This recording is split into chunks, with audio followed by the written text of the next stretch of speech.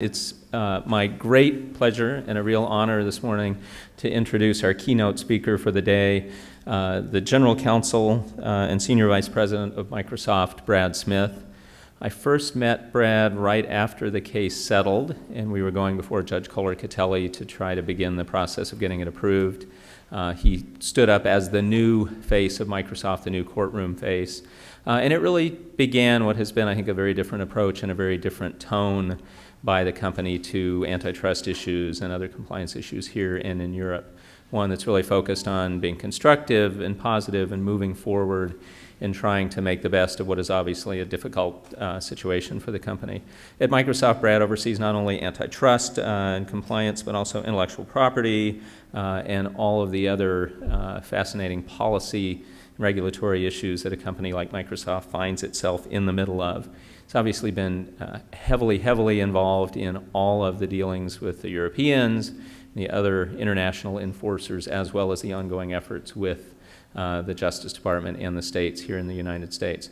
So we're very fortunate to have Brad with us today, and I ask that you welcome him warmly. Brad? All right, well, thank you, Phil. Thanks to all of you. Let me first second what Dave Heiner was saying and say we are really pleased to be included in this event this weekend. It does give us the opportunity to relive those wonderful memories of that trial. I will acknowledge that some people have spent the better part of 10 years trying to forget some of those days and some of those images that we saw again on the screen yesterday.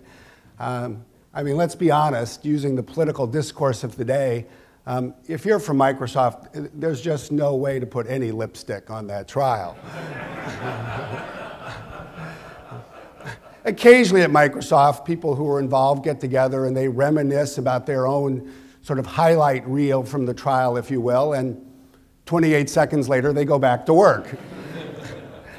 It does remind me of the real story, when the findings of fact were issued, and the next day we had that document, all 414 paragraphs, and is often the case in this kind of situation.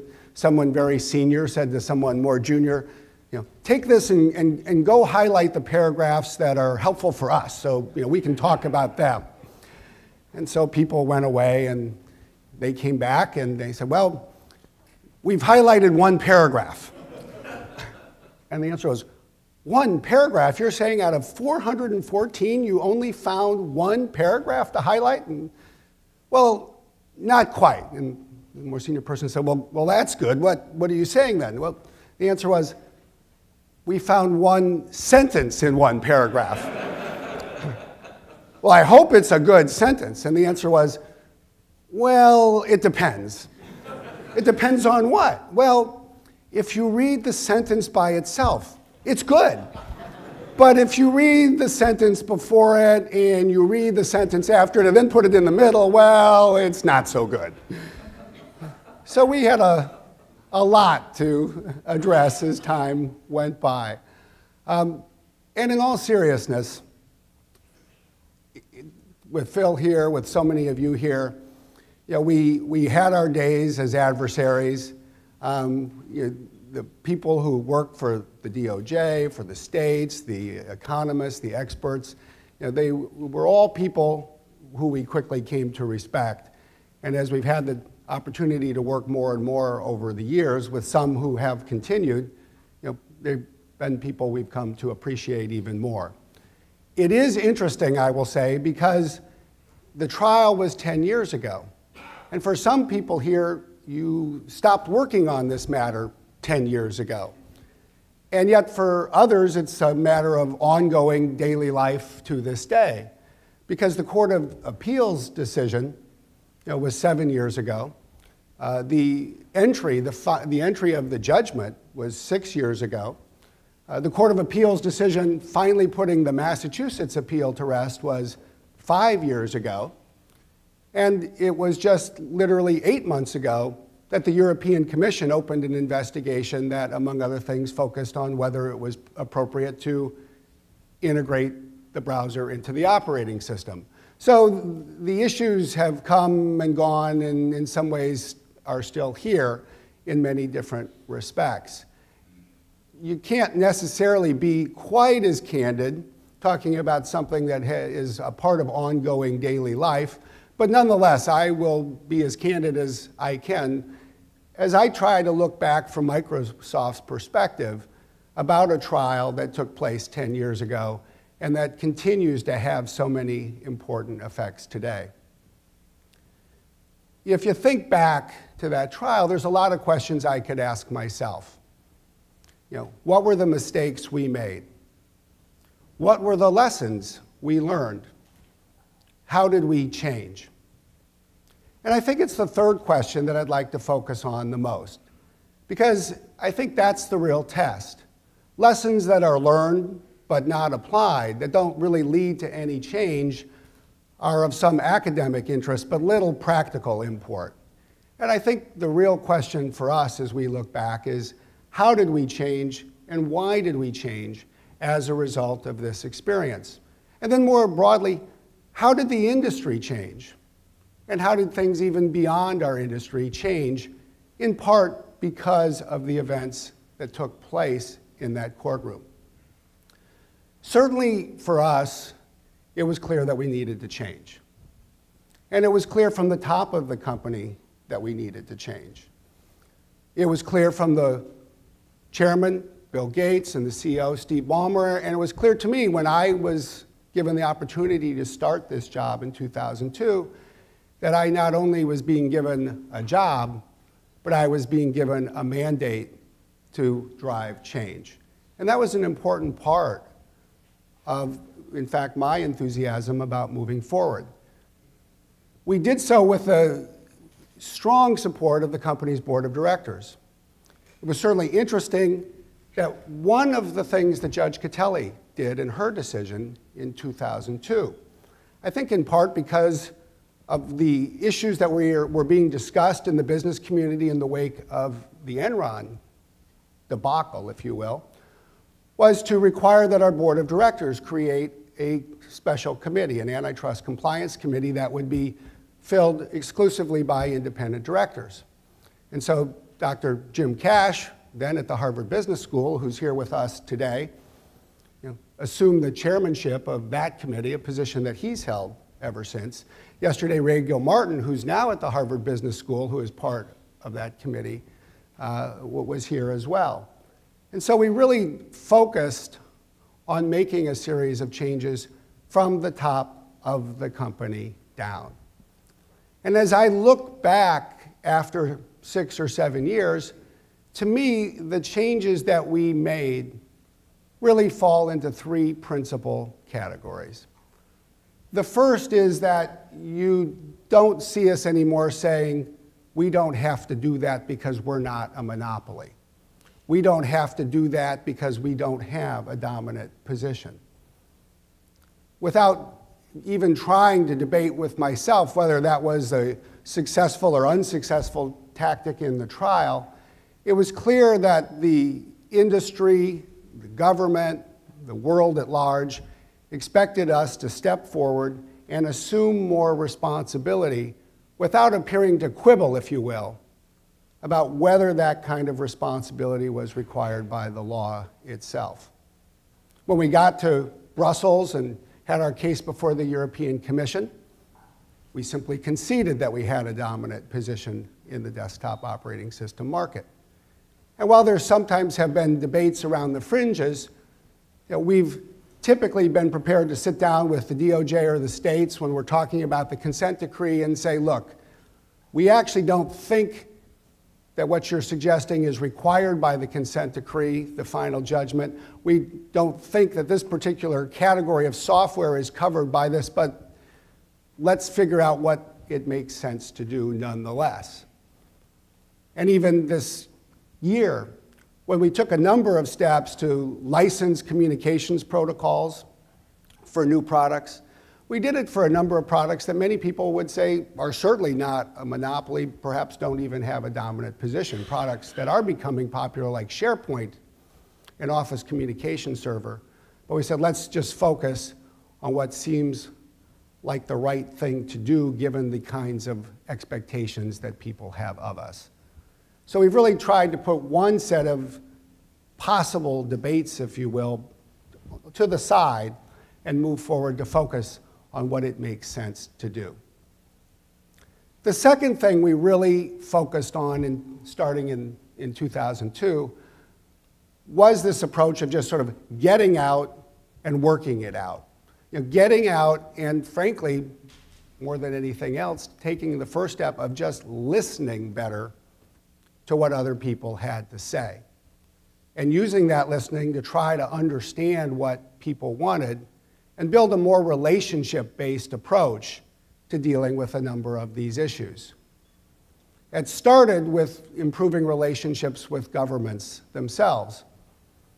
Even before we had Judge Catelli's final decision, I had started to fly around the country and go to Des Moines and go to New York and go to Sacramento and go to other places. And I think for us an important day was the day that Judge Catelli's decision was issued. It was November 1st, 2002. And I remember that morning, we got together, as we always did, as I'm sure those of you in the government did, on a day when you knew a decision was going to come out, and you had all your PR scenarios. Here's the scenario if we win, here's the scenario if we lose, here's the scenario if it sort of comes out in between, so that we were all ready. I was there with Bill Gates and Steve Ballmer and Dave Heiner and Mark Murray and others, and Steve turned to me and he said, you know, this isn't going to come out for another 6 or 7 hours. Why don't you give Tom Miller a call and tell him that regardless of whether we win or whether we lose, we're going to want to work with him tomorrow. And I did. And I called Bill Lockyer. And then after the decision came out, even though we had won, we got on the road again. I'll always remember in January of 2003, trooping through the snow in Des Moines with Steve Ballmer as we went to see Tom Miller in his office.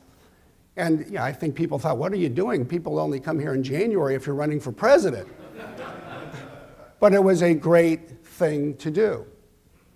And Steve said to General Miller, look, I can't promise that we'll never have a disagreement. But I can promise you that as long as I'm the CEO, it won't be a disagreement that results from the lack of communication. And then I got on a plane with Bill, and we went down to California, and were able to have that same conversation with Bill Lockyer. And that has been a touchstone of the approach that we have tried to take ever since. It's not realistic to assume that communication and conversation will eliminate every disagreement. But they can solve a lot of them, and you never want to have a disagreement simply because of poor communication. By 2003, it was clear that this was something that we needed to do not only with people in government, but with others in our industry.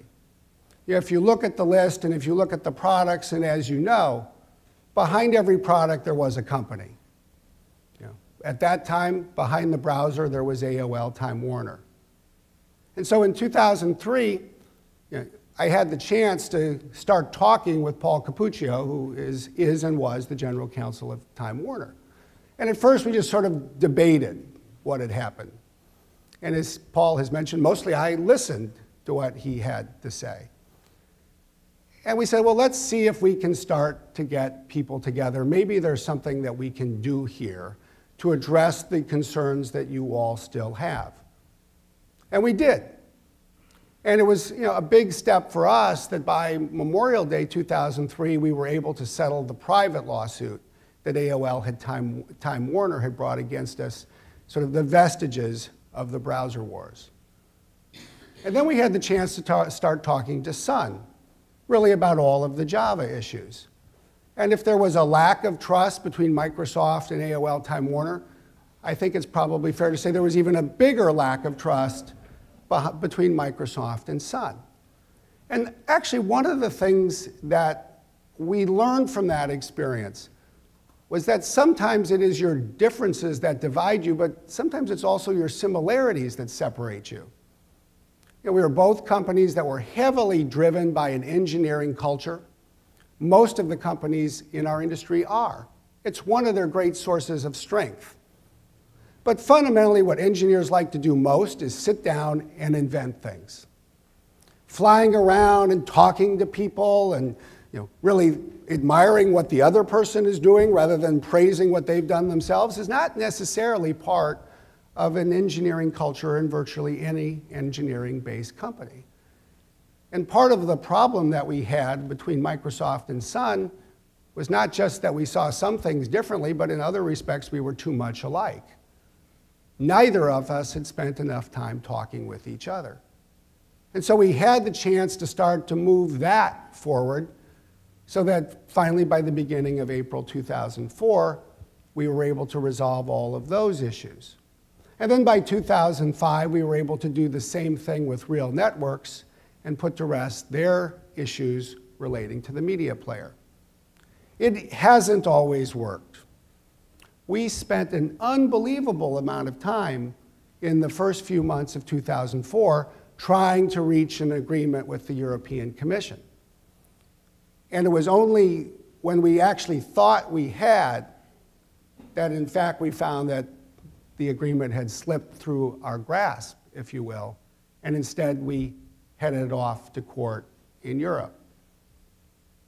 But by and large, I think you could ask any of us at Microsoft, and we would say that we feel that we're far better off, and it's far more responsible for us as a company to basically spend as much time as we do on the road with people in government and with people in our industry trying to find common ground wherever possible and trying to solve, in many cases, small problems before they become much larger.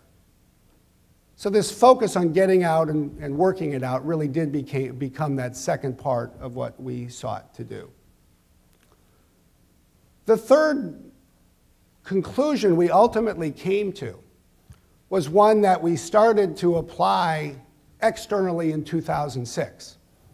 But it was actually one that a number of us inside the company had been discussing for a significant period of time. The basic premise that we started to come to was that in the world as it exists today, it's really not enough for a company to just tell others what it's doing. You have to explain why. You have to explain why so people can have the ability to predict what you're going to do next, especially if they rely on you. And so what we came to was a view that said, what we have to do is actually put together some principles that we're prepared to put down on paper and publish and stand behind that will tell people that as far as we can see into the future, and absent any changes, which we would announce in advance, this is what you can expect us to do. So as Dave mentioned, in July of 2006, we published the Windows Principles. In a lot of ways, they did two things. First, they said, even if this judgment expires, we are still going to operate our business in accordance with these principles, many or most of which really are derived from the judgment itself. And we're going to apply them not only to the categories that are spelled out in the judgment, but we'll apply them to some other important areas as well. And beyond that, we recognize that the world is continuing to change, so we'll add to our principles some tenets that are not in the final judgment, but that people are asking us about today, so that you can see and you can test us by whether we live up to these words. And generally, I think that was a very positive thing for us to have done. We learned more from doing that. And so we followed it in other instances. We actually applied it in the non-antitrust arena in 2007, last year, when we issued privacy principles. And then earlier this year, we issued a set of interoperability principles, principles that originate in part from the antitrust experiences that we've had, but go far beyond it and really reflect not only what the law and governments have been pushing us to do, but where the market and where technology is going as well. And I think one of the great things about this experience is that it forces us and it helps us inside the company to get everybody together and ask ourselves, what are the things that we are prepared to say we will do, knowing in advance that we are going to do them? Before we finished the interoperability principles, Steve Ballmer said he wanted to have a meeting, and we did. He said, I want all of the engineering vice presidents in the company to get together. We've been working on this for 2 months. Everybody's seen it. Everybody has had input into it. Now, I want to know 2 things. Does anybody have any last-minute objections so I can hear it before I decide? And does everybody understand that once this goes out the door, this is how we're running our business? So the principles have served an important role inside the company to help foster decision-making, as well as externally in enabling us, I think, to work more collaboratively with others in the industry. So when you add up this focus on stepping forward, getting out, and taking a more principled approach, it has, I think, enabled us to do business in a different way. Like all things, it has its warts, it has its imperfections, it has its downsides, but on balance, it's an approach that we feel has served us well and served the industry well, and an approach that we're certainly very committed to pursuing as we continue to move forward. At the same time that we've been changing, the industry has been changing. 10 years later, it's a very different industry. That shouldn't be a surprise. What would be a surprise is if 10 years later the industry were exactly the same. When you look at how dynamic everything is, it would be simply almost bizarre for everything to have remained the same. But it is interesting to look at some of the changes in our industry, especially in the context of the discussion that we're having here, and this last panel discussion, which I thought highlighted a number of these things. The reality, of course, is that the industry has changed for lots of reasons. It's changed because of advances in technology. It has changed because of market economics. And it has changed because of the remedy in the antitrust case. And what is probably most interesting is that a lot of these changes have reinforced each other. I mean, one can have the debate, which change was most important? It's an interesting debate, but ultimately the question is an imponderable. No one can know. And at one level, it probably doesn't even matter. I personally think that a well-designed government intervention, whether it's in an antitrust context or any other, is probably an intervention that reinforces the trends of a healthy market rather than fights against them. But it is interesting, I think, now to look back and highlight a few of those changes that are most significant. First, I think, much as Ed started to point us towards, the changes in technology, the changes in the internet are probably changes that are bigger than anything else. I mean, Bill Gates wrote his memo in 1995 and called it the internet tidal wave, and it has been a tidal wave. It would be very difficult for anything, certainly almost impossible for anything from any single company or any single government to be as strong as the internet tidal wave has been. Now, when you think about the issues in the lawsuit 10 years ago, one of the concerns that the government had was that the OEM channel, the PC manufacturing channel, was a primary, perhaps the primary vehicle for competitors to use to distribute their software and get them out to consumers. And indeed, it was a very important channel of distribution. It is less important today than it was 10 years ago, precisely because ubiquitous internet access and increasing broadband distribution have made it so easy to get new software onto consumers' machines simply by offering them for downloading over the internet. And when you look at the ubiquity, not just of applications that people talk about like Facebook, but the software tools that people use, whether it's Java or Flash or others, internet distribution has just profoundly changed the equation. It's also the case, as Ed was pointing to, that more and more people are writing their applications for the web, which means they can be run on any operating system on any computer. It's interesting as we sit here today. A number of you have laptops. If you have a laptop in front of you, raise your hand. If your laptop is not running Windows, raise your hand. If you're Jim Barksdale, raise your hand. It was 10 years ago that Jim Barksdale asked those questions in the hearing before the Senate Judiciary Committee. And everybody raised their hand in response to the first, and no one raised their hand in response to the second. In part, the ubiquity of the web, the nature of the internet, has transformed computing in so many ways that the role of the operating system is in a somewhat different place today. But a second change that has been unfolding over the last 10 years, one that hasn't been talked about so far in the last day and a half, is also important, I think. And that's the changes in the nature of the PC market. When the trial took place in 1998, there were hundreds of companies selling significant numbers of PCs in the United States and thousands of companies doing so around the world. Now, by and large, the PC market has consolidated. Two companies by themselves account for over half of all of the PCs sold in the United States.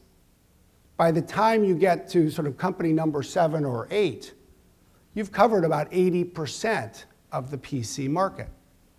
What does that mean in this context? Well, it means the following. 10 years ago, people were concerned, including people in government, that the suppliers of critical components for PCs, whether it was the operating system or something else, had a superior negotiating position when they sat down with a PC manufacturer.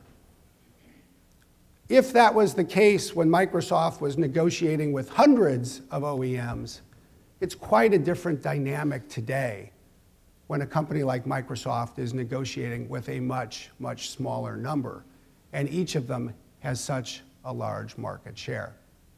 So that's a second thing that really has been a significant change in the industry. A third change that I would point to is the remedy in this case. The remedy has had an impact. I don't know whether it's the most important or how to gauge it, but it has clearly had an impact. And think for a moment, if you will, about the slide that Jonathan Zittrain showed us yesterday, the notion that in part what this case was about was ensuring that Microsoft wouldn't control all of the aspects of the desktop on a new PC, that it would remain open, that PC manufacturers would be able to install and promote, even promote exclusively, other categories of software. The consent decree that was put in place had many provisions, all reinforcing each other, that ensured, among other things, that that remained the case. And indeed, PC manufacturers have been quite enthusiastic about installing other software on new machines. So much so, as Dave alluded to earlier, that it actually raises some interesting issues for consumers. But the market, I think, will have the opportunity to work through that the way the market works through lots of other things as well. One of the interesting things about the remedy was that it wasn't designed to address only the issues with respect to the browser. It identified 4 other areas of so-called middleware as well: messaging software, media player, email, the Java virtual machine. In each of these categories, Microsoft has invested, Microsoft has done well, and so have lots of others. AOL remains the market leader for messaging software in the United States. While Windows Media Player is very broadly distributed, Flash from Adobe is actually the most ubiquitous media player found on the planet. And since a lot of what people care about when they talk about media players is really not even the media player, it's digital media, the reality is that Apple, more than any other company, has really established a leadership position in that space. So if the one goal of the remedy was, as I think it clearly was, to ensure that there would be clear rules and vibrant competition in all of these areas, one can look back a decade later and see that vibrant competition is alive and well. And indeed, even in the browsing space, I don't think that Navigator from Netscape ever really died. It just transformed itself into a new product with a new name called Firefox that is gaining market share. And it's certainly interesting that a decade later, there's a new entrant into that area with Google launching its own browser. And indeed, I think one of the interesting things about the remedy is that while it was confined to 5 specific areas, the implementation of it, the enforcement of it, has not been confined only to those 5. People in government have raised with us issues and questions and at times concerns about other categories. The most notable, perhaps, over the last couple of years being desktop search. And even though it's nowhere mentioned in the remedy, we did sit down, and as Steve Hauk said yesterday, we did make changes in order to address the concerns that people were raising. I do think that some of that reflects something which some people have remarked upon from time to time, and which I think has at least a certain dose of validity. To some degree, the trial itself was part of the remedy. It was a powerful experience to have to go through, not just for Microsoft, but for every company in the country that also watched what Microsoft experienced. It certainly is a sobering reminder, I think, of the importance of solving small problems before they get bigger. Every once in a while, we have a new executive who joins Microsoft, and the person has a bright idea and they want to go do something, and somebody says, yeah, but oh my gosh, this is going to anger a large part of the industry. There could be real questions about whether this is an appropriate thing to do. And the person says, oh, come on, the company I was at, this is no big deal. We can go do that. Let's just go fight. And Steve Ballmer sort of says, you weren't here when we had that trial, were you? You have to appreciate how the world thinks about and expects us to act. So it does have an effect to this day. And with all such things, there are days when one might feel that the effect is positive and days when one might feel that the effect is less so. But I think it would not be credible, it certainly would not be candid to stand here and deny that it doesn't continue to have an effect. So the industry, in my view, has changed, and it has changed for reasons that are unrelated to the case, and it has changed for reasons that are, but the reality is a lot of these changes have reinforced each other, and it has created a very different dynamic a decade later. Finally, to me, some of the most interesting aspects of the trial, looking back after 10 years, really are not related to antitrust law. They're not related to software or information technology. They are in part a reflection of how the world has changed. The trial itself was in part a reflection of certain aspects of a changing world, and the trial in part contributed to a changing of the world. Certainly, we all live in a world today with far greater transparency than existed 15 years ago. We live in a world today where a higher percentage than ever of what people say and do is recorded in some form. Maybe it's an instant message. Maybe it's a photo on a Facebook page. Maybe it's a search history in Google, or maybe it's something else. The world started to see more of that transparency in that trial. And if you look at every legal case that has ensued since, every case has had more transparency, quite possibly, than the cases before. In a lot of ways, I think it really calls upon people to just recognize, certainly if they are in any position of responsibility in any institution of importance, that they do live a public life. And they will be scrutinized in accordance with the expectations that people have of them. And so if you're going to choose that life, you should choose to live it well. Because if you don't, there will come a day when you will regret it. That is a difference, I think, about our society compared to 15 or 20 years ago. A second aspect of the trial that I have always found in some ways particularly fascinating was the role of the media. And if you think about this trial in 1998, it was unfolding at a time when the pace of media coverage was accelerating and the media itself was fragmenting. And we saw both of those phenomena play themselves out, and in many ways, both of them have continued and have even gained more momentum in the years since. We'll all remember, I think, the immediate news coverage that was resulting, in part because cable news channels had airtime for the middle of the day, and in part because internet news services wanted to push out news immediately. So one no longer had the simple luxury, if you can think of it as even a luxury, of waiting until the end of the day to have a longer conversation with journalists before they published what they were seeing. We all had to move faster. The other thing that was interesting was the fragmentation of the media that was starting to unfold.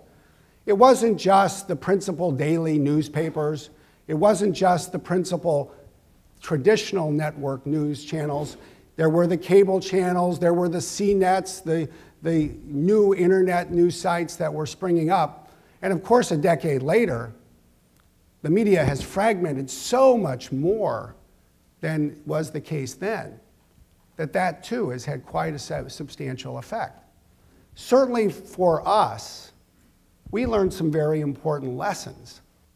I think in part we learned that if you want to make your case in a court of law, you better figure out how to make it in a court of public opinion at the same time. If you actually look at a lot of the high-profile cases of this decade, they never get to a court of law. If a company cannot make its case in the court of public opinion, it gets the message quickly, and it basically folds up its tent. And so I think that in addition to living your life as a public life, you have to get out and be accessible and engage and share more information about what you're doing and why, so that people at least have that as context when they're evaluating what they think about you. And the last thing that I think has really changed in the world, certainly something that in some respects we've been at the forefront of experiencing, is the enormous forces of globalization, including the globalization of legal and regulatory proceedings. The IBM case in the 70s and 80s was handled by the DOJ, and it was handled by the European Commission. And so in a sense, that was a step towards the internationalization of antitrust issues. But the Microsoft case really went a lot farther as it became a global matter of regulatory review. At its height, we had cases in over 20 countries around the world. Some of them were public, some of them were not. And indeed, as we look back a decade later, that process is still not over. And this is an issue that I think the world is going to have to grapple with. One can have differing views about what government should get involved and why and how. But it is clearly, no matter what your point of view, a real challenge when government after government wants to take up the same issue.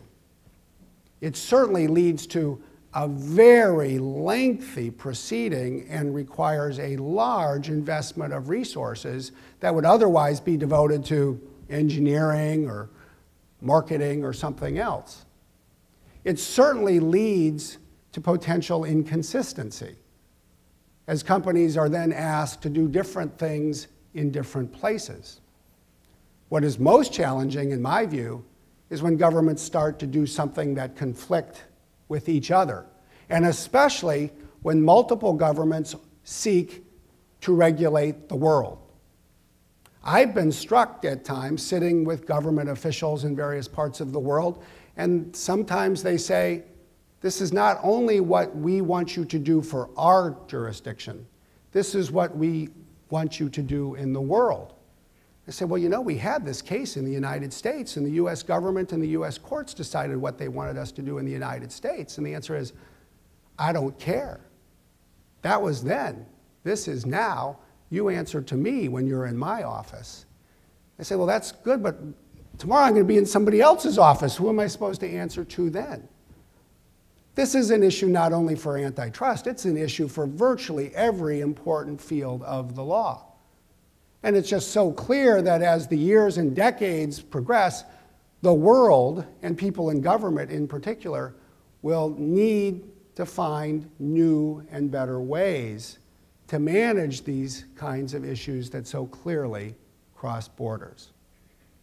So when it comes to this greater transparency and broader media focus and globalization, the world as a whole is quite a bit different from a decade ago. And in some respects, the experience a decade ago provided us a glimpse of where things were going.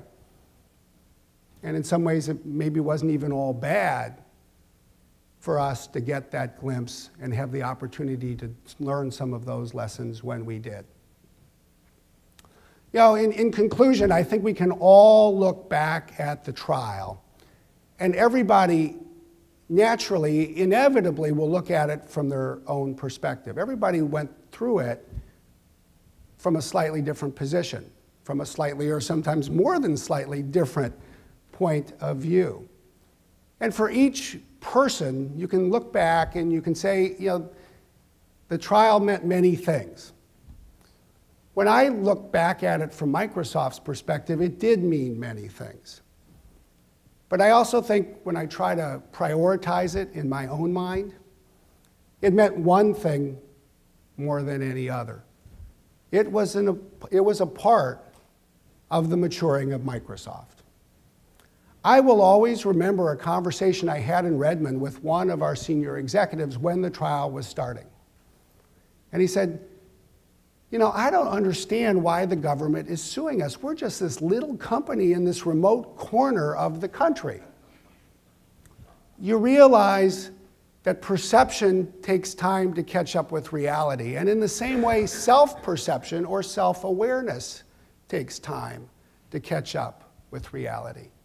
In 1998, people at Microsoft still thought of themselves as working at a little company in a remote corner of the country.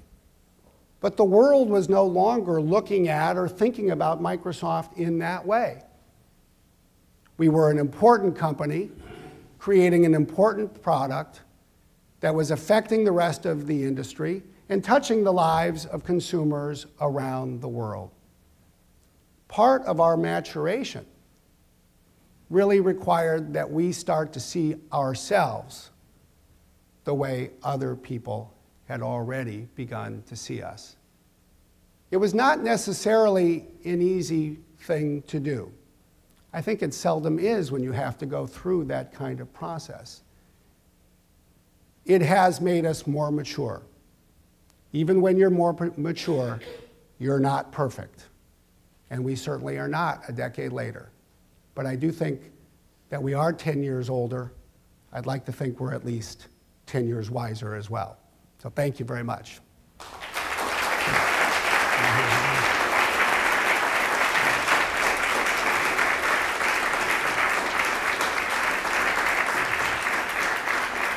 Sure. Why don't we take a few minutes for questions while we have Brad? This is a pretty prosaic question after that pretty inspiring speech, but another thing that hasn't happened much in the last 10 years is the stock price hasn't done squat. And maybe it's just coincidence, but I wound up wondering if internally at Microsoft, the aftermath of the trial both made it a more bureaucratic and sluggish place because so much has to be run through lawyers and you have to think about the stuff that you used to not have to think about. And secondly, when you talk about change, I mean, do you think the trial actually changed the business model of the company, since so much of it was built around, as the government folks like to say, leveraging Windows to the max? And now you seem to be saying, and it seems pretty true to any observer, that doesn't happen anymore. And Microsoft has to make its way with new products with a slight advantage instead of a huge advantage. Great points, Joe, and I'd sort of distill it down into 3 questions. The first one is, has the company's business or business model or business practices changed? And at times the answer is yes.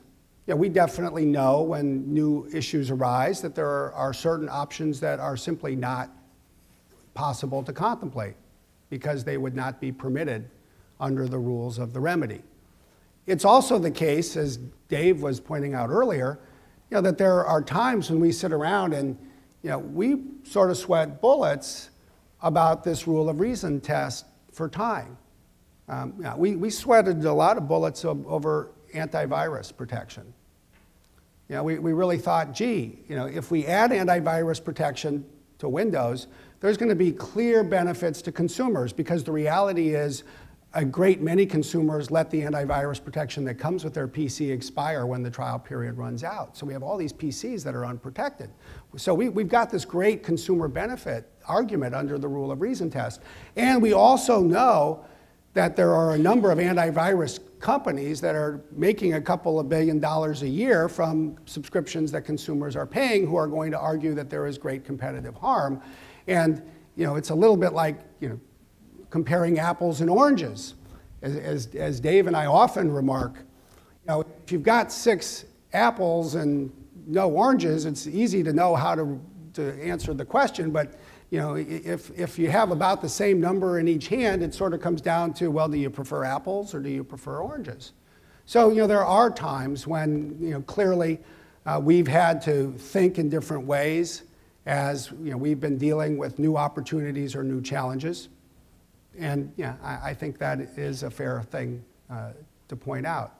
The second question that I think you raised is, in effect, has it made us more bureaucratic?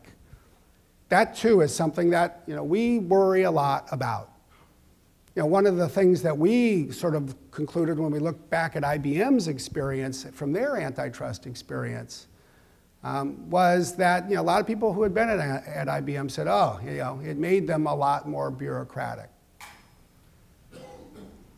Some level of institutional organization is required to have an effective compliance regime, and yet we've also tried to design it in a way so as to minimize the bureaucracy, especially for engineering decisions. So we have quite a complex compliance machinery, if you will. Part of it is prescribed by the remedy. It ultimately folds up and reports to the board of directors. We've got online training and people who work in a compliance group. Certainly in the area of technical documentation, something that became part of the remedy that wasn't part of the liability trial at all. The fact is we've had hundreds of people working on creating documents. We have at the same time tried to remain as nimble as possible, especially when it comes to engineering creativity. And that is one thing we have, I think, reasonably found a way to do. Because ultimately, decisions can be made at the senior levels as to whether a new feature is incorporated in a product and how. So you can let the engineers go dream up great ideas and then try to build a step into the decision-making process that really looks at that with a small number of senior people, hopefully in a nimble way. And I think we've done a reasonably good job of that. The third question you asked is basically, well, in 10 years, your stock price hasn't moved. Actually, for 3 years it moved, and then in 1 year it moved down, and then for 6 years it's been remarkably stable, shall we say. And that part actually was a joke, okay, so you don't have to answer all it. right. But I will say, in all seriousness, the company has grown. When Steve Ballmer became the CEO, it was a $20 billion company in revenue. Now it's a $60 billion company. It was generating $8 billion in profits. Now it's generating 20. And we hope that people who buy stocks will take note of that growth. So I do think that we've grown, the industry's grown, and it's harder to get investors excited than it used to be. I was particularly interested in some of your comments about the PR aspects and winning in the court of public opinion. One of the things that I've been following closely is what goes on in the public opinion concerning music file downloads, where I think that in the late 90s, about 10 years ago, when Napster first came out, most people that you spoke to saw the technological development as a positive thing and didn't really have much of a problem with downloading music files. And over the 10 years that have been there, unfortunately, with the technology charge led by Napster and Grokster, who were, let's say, less than perfect corporate citizens, you've seen a complete flip in public opinion to the extent that very few people seem concerned when a third of the Supreme Court seemed ready to shut down an area of technology because of concerns over copyrights.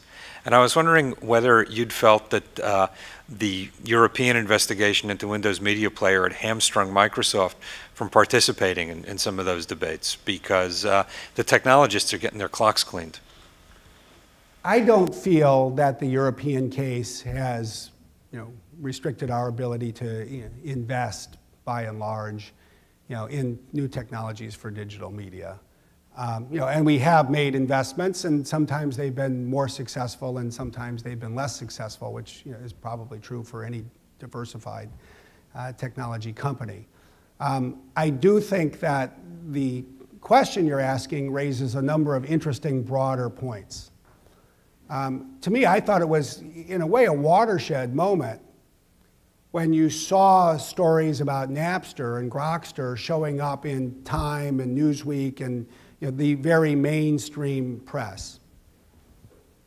15 years ago when I joined Microsoft, or 20 years ago when I started working as an outside lawyer with the company, being an intellectual property lawyer was a little bit like being an anesthesiologist. People thought, well, we like it, but no one else really talks about us on a day-to-day basis.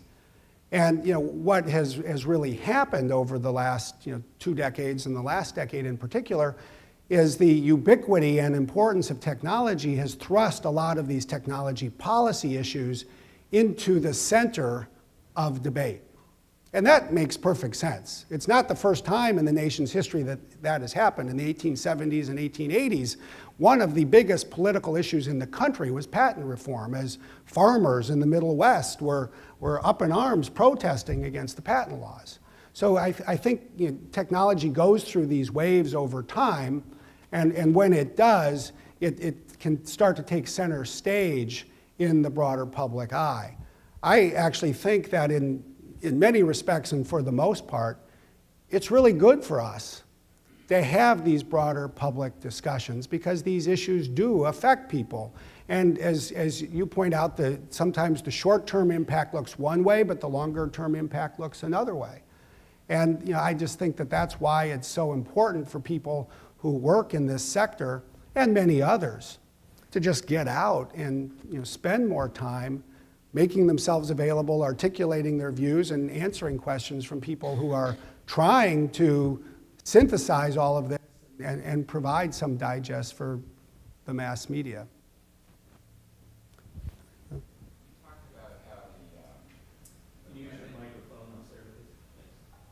Talked about how the remedy has affected Microsoft and how the trial was such a sobering, had such a sobering impact. I wonder if you could comment on the damages that were paid both to the private plaintiffs and to the European Commission, and the extent to which that has had an effect on your thinking. It has been a source of frustration, to be honest.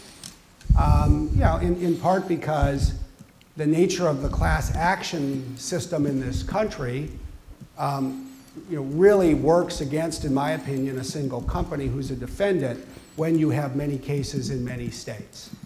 Because if we win on an issue, it will not have collateral estoppel against a different class in a different state. But if we lose on an issue, it may, or you might even say it will. And that fact plus several others really stacks the deck in a lot of ways against companies in managing this kind of litigation. And in my opinion, it is a factor in driving up the settlements that are paid.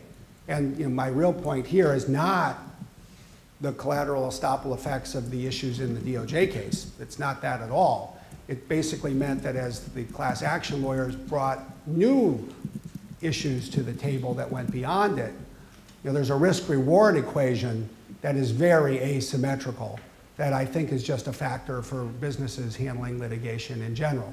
So that has been a source of frustration. The European Commission's fines have been rather large, even unprecedented in many respects, and at times, in our view, out of proportion to some of the issues that were being addressed. But I understand and respect antitrust enforcers who want to ensure that large fines have a deterrent impact. I think that is really what your question is. When you think about things, what affects you most? And money matters. You can't deny it. Reputation matters. I think in the world today, you might say that one's reputation is even more the coin of the realm. And I think companies have to and should take that very seriously. And ultimately, the new precedents that are created may matter the most. I look back at the remedies in this case, and there are remedies that relate to one's ability to do something by contract with someone else, and there are remedies that relate to the change of the technology by oneself. And I think that the Court of Appeals decision and the remedy that ensued was more focused on contractual restrictions that might be created with others, ultimately, than it was on engineering, although there are, as Dave was pointing out, clear rules with respect to engineering as well. But if one cares about innovation in the economy, I think that's a smart approach for the government to take. And when you're thinking about what might come next, if you're a company that lives or dies on your ability to innovate, anything that might touch innovation alone rather than an agreement with another company is just pretty much in a category all by itself.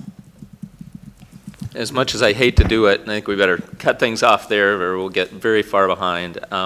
Please join me in a huge thank you to Brad Smith.